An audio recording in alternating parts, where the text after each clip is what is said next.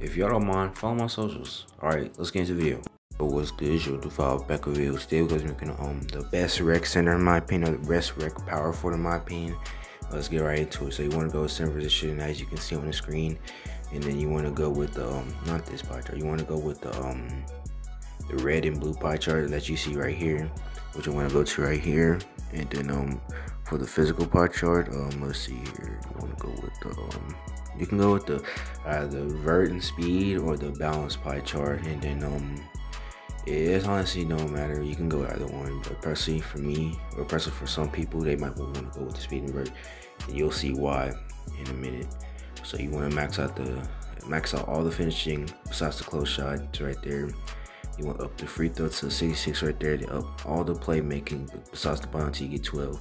Max out the interior defense, and up max out the block, rebounding, and then really loud quickness and steal up to right there till you get 23. And then you want to go with also I can go burly, build, maybe even define, compact if you like. Either see, doesn't matter.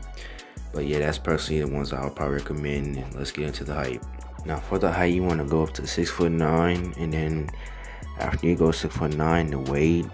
Now if you're going with the balanced pie chart, I think you'll want to go to about 279 pounds. I think that's what you would go if you were going with the balanced pie chart, I think. But if you were going with the vert pie chart, the weight you can probably put up to about and let's see, you can put the weight to about 193, 94, maybe 194, 193, around that range. But let's see. Yeah, right here about 194 pounds. If you're going with the speed and vert pie chart, I think that's what you will have to go to, I think. And then after that, you want to go with the wingspan. And then now for the wingspan, you want to max out all the way. Now you have a 94 driver dunk, which gives you all the contact dunks. Now unfortunately this build's not 6'10", so you can't get those standing dunks, but at the same time you still be able to get some decent dunks out.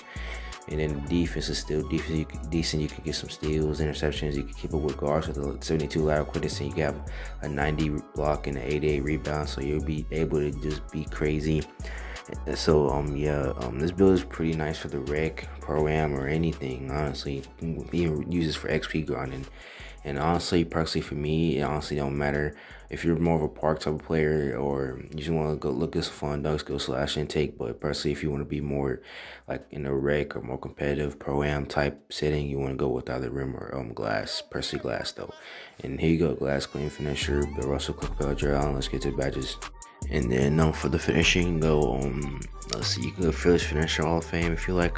Drop separate, let me take up Pro Touch, maybe. No, not Pro Touch, you're not gonna do hooks. You can go posterizer and post spin maybe, and you probably take off Fearless to go back down, or probably take back down silver and throw like lobs here, or put back or something like that, maybe even rise up. And then you can go silver off ball for the shooting. You're not really gonna be shooting on this build. The only thing you're gonna be shooting is free throws, since it's the rec or pro-am. And then you want to go with this right here.